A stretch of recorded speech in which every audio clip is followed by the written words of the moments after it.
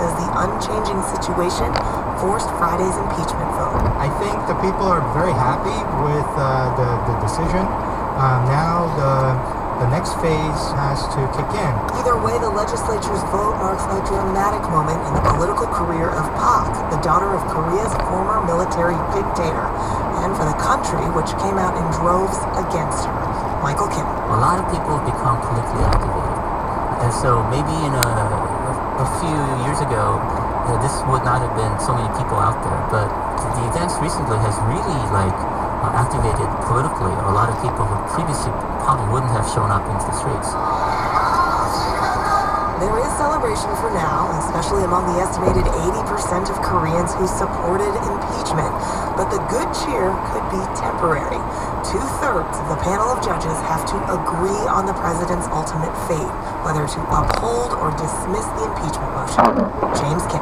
A lot of attention and focus of the national media and the public will be on the Constitutional Court. In the meantime, the president's power was transferred temporarily to the Prime Minister, Hwang Kyo-ahn. In a nationwide address, he said, 지금 세계가 대한민국을 주시하고 있습니다. The world is watching South Korea right now. Please, let's come together to overcome this crisis. Elise Hu, NPR News, Seoul.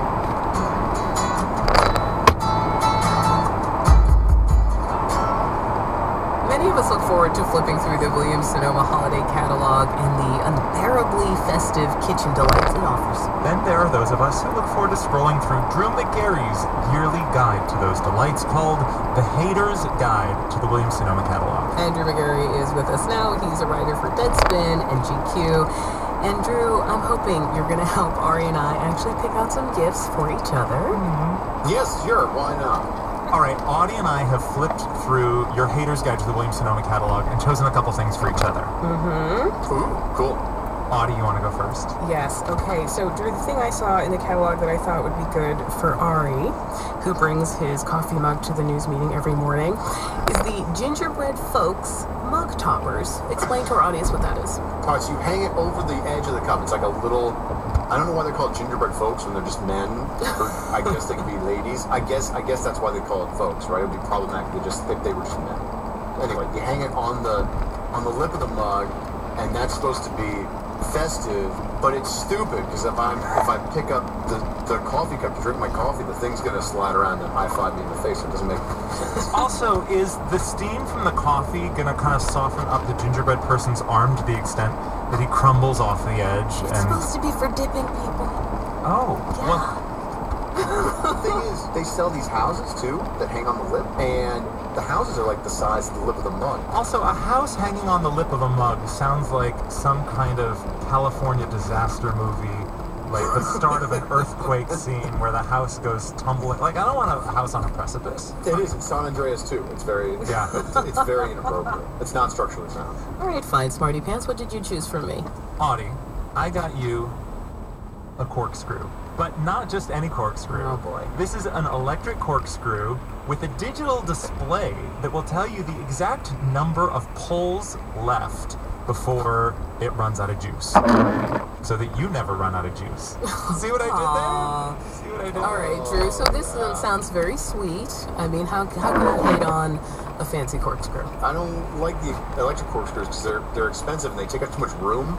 And then if I'm opening wine, I want the old-fashioned corkscrew so I can be like an Italian waiter. And so that's why I want to look manly pulling it out, like just sheer force of my huge guns pulling out the cord. And the electric corkscrew doesn't let me do that. It does all the work for me, which just doesn't feel appropriate. And the charges thing is stupid too, because it's like, unless you're a sommelier who's like, watches the thing like a cell phone dying. Oh my God, I can't open the other dozen bottles of Beaujolais Nouveau I have. Also, I know we're not supposed to talk about how much money we spend on gifts for one another, but this corkscrew that I got for you, Audie, is $100.